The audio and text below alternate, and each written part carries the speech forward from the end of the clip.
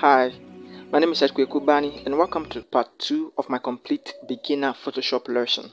In the last episode, we learned how to open an image, how to create a new document, how to set up your own shortcuts, and I took you through the right settings just to make sure you are ready and set for us to start designing. Now in this episode, I'm going to introduce you to the interface of Photoshop. So grab a pen and a paper and let's do this.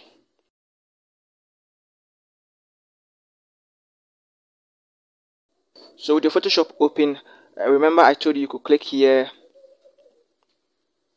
go to new, and then the new document will pop up, and then you choose the size that you want, and then you click on create, and then you have your document. Also remember I told you that the shortcut is Ctrl N as well, just to bring it up for you to do your settings. I also told you can just drag your image in there and just release it, and then it will open for you. And so that's what we did in the last episode. But this episode I'm going to teach you 7 basic things you need to know about the interface. Okay, now if your Photoshop doesn't look like this, it's okay. I'll go to Windows, go to Workspace, go to Reset Essentials, and so it will reset your interface to the original settings when you installed your software. Photoshop can be the interface can be grouped into 7 different categories. We have the toolbar, which is here, just like a capital use every single tool for every single purpose, or a specific tool for a specific purpose. We have the brush tool for painting. As you can see, we have different tools for different work or different task. Okay, so this is where the toolbars is, and these are the tools that we use. Every tool has an option. Every tool has options, and these are the options. This is the option bar. So toolbar here, and then option bar here. So you can realize that the options keep changing. See, the option keeps changing. The option keeps changing. It just keeps changing. Why? Because every tool has different sets of options for you to use. For instance, if you click on the brush, you will realize that you can come to the option side, choose the type of brush, choose the size, the hardness.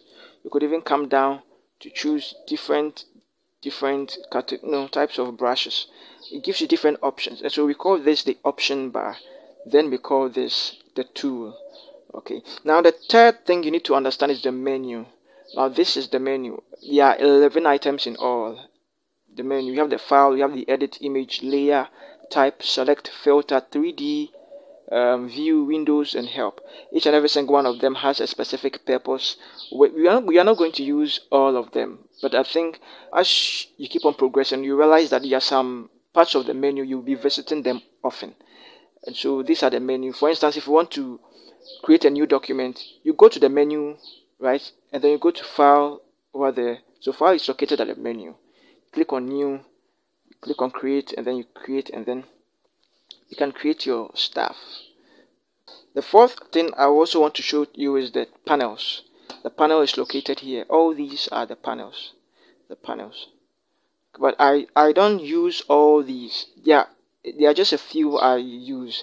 And in Photoshop, what you don't use, just take it away, okay, because it occupies space.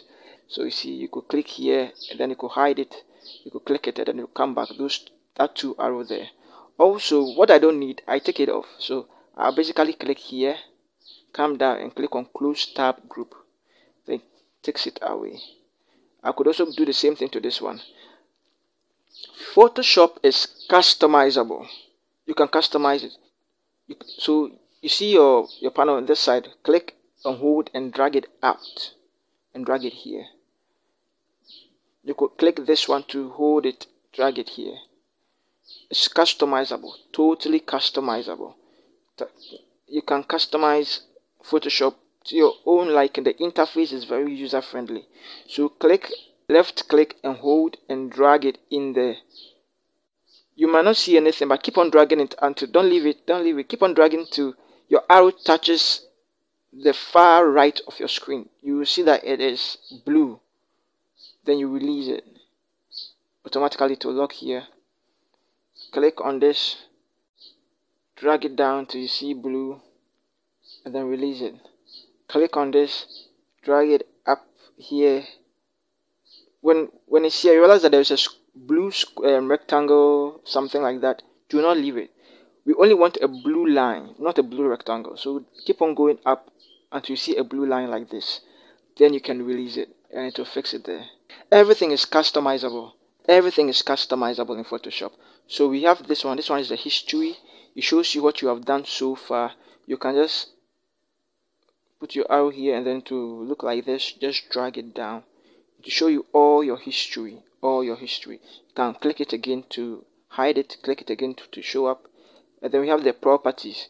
Also shows you more information about what you are doing. And so click it to hide it, click it to pop up again. In fact, you can also hold it and drag it out. And then click it for it to show. Click it for it to hide, click it for it to show. It's basically, that's what it is. You can also click this and bring it out. And so you could have them, you could do a lot of things to them. Alright, so this is how it looks like. You could hold it and drag it back there, and to go back to where it's supposed to be. You could open it and then drag it somewhere here, and then to hide here. Okay, but we don't want it there. Pull it up out of it. Click here to close it, and then drag it and just put it there. That is it. Even the tool bar is customizable. You could pull it out. Basically, just pull it out and fix it somewhere here. And so you realize someone's toolbar is here, and you think, whoa, that is not Photoshop. What kind of software is he using? It's still Photoshop the person is using. He just customized it to his own preference and liking. Okay, so you could click it and then just until you see the blue line, then you release it. Now this is also custom. You can hold it and drag it out. You see, you can drag it out, and you can hold it until you see a blue line or blue square. You release it, it will fit there back again. So what happens when you have mixed all your stuff and you don't know what to do? Perhaps you brought this one here and then you resized it, and then now you don't know what to do, and you brought this one here and this one here and then this one there, and then perhaps even this one you took it here, and then everything is just mania some way be, right? Let's bring this one here. You've over customized your interface. Now you don't know what to do. You don't know which one goes where. You don't know what does what. You are confused. I understand you. It happens. Okay. You have to go to your menu, and you know where the menu is. I already showed you. The menu is this. Go to the Windows. So this is the window. When you go to menu, this is the Windows. Click on it. Come to Workspace. Come to Reset Essentials. And everything comes back. Now your document is still going to remain the same, but everything is going to come back. Hold your document and then just fix it there, and then that's all. Did you see? Just hold it, push it up until you see a blue line, and then you release it, and then everything is back to normal. The way I work is I only want to see my layers, and this is the layer panel. Okay, I only want, everything else is a hindrance to me. I don't use them, or I have different ways of getting them. So I click here. You see what I did? I just click here, come down, click on Close Tab Group, click here, come down, Close Tab Group. So I have this whole side to myself to see all my layers over here, and this is amazing. So this is how I like to design. Okay, so now you could also go to image 2. I'm going to leave the source file in the description for you to download so that you could also follow along. You click on this image 2, drag it, and then don't release it yet. Keep on dragging it until you drag it up here until you see copy. When you see copy, you release it. It just creates a new tab for you. Let's go back. Click on image 4. Image 4, drag it, keep on dragging it up, drag it up until you see copy, then you release it, create another tab for you. So you could see tab, different tab, different tab, different tab, different tab. We call it the document tab.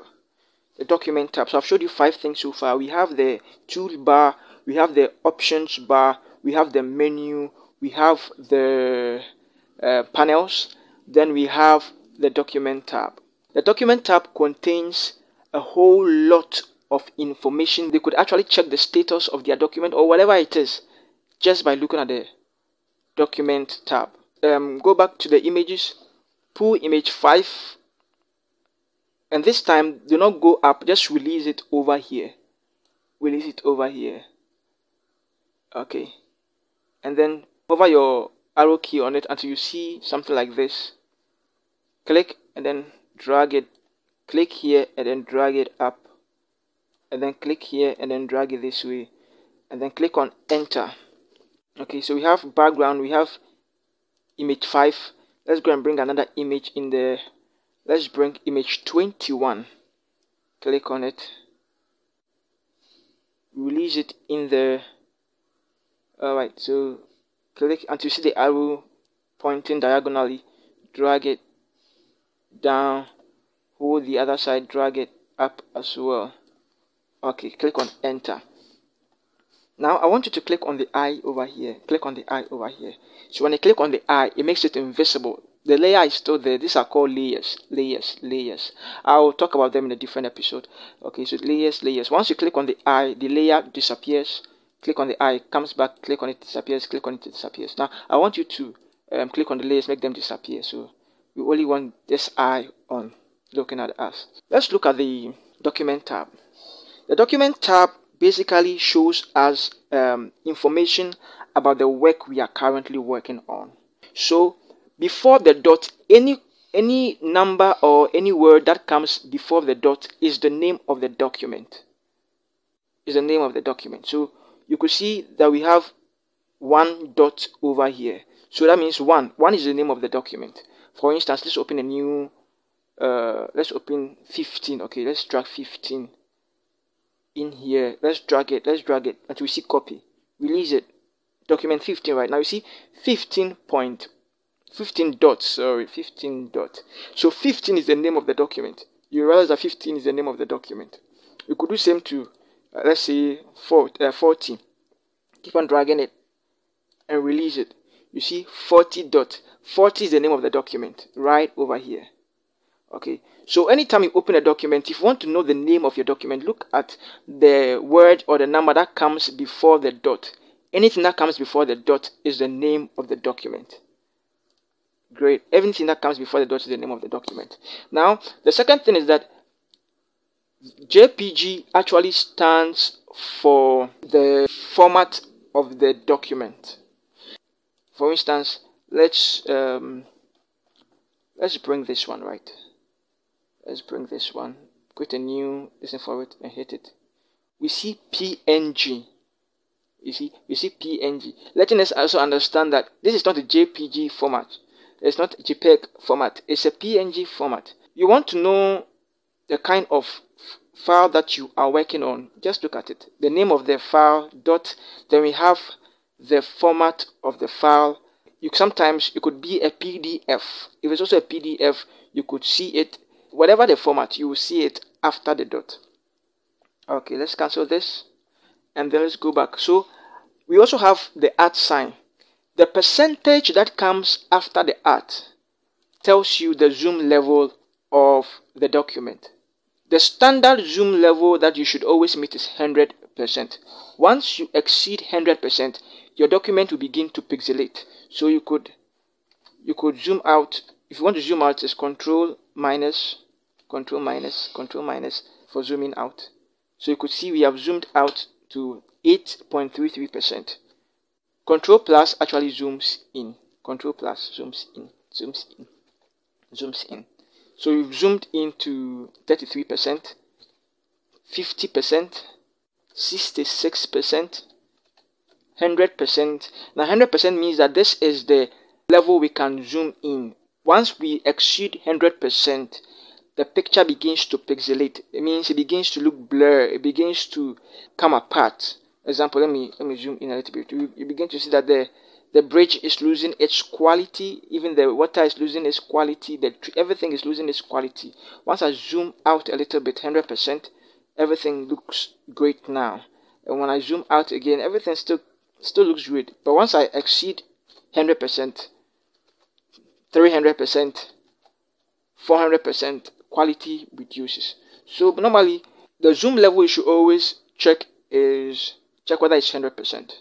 Okay, so 100%. So this is 59.4%. It's good, right? The next thing is the number that is in the bracket, or the name that is in the bracket. Okay, so let's say I change 5 to Kofi.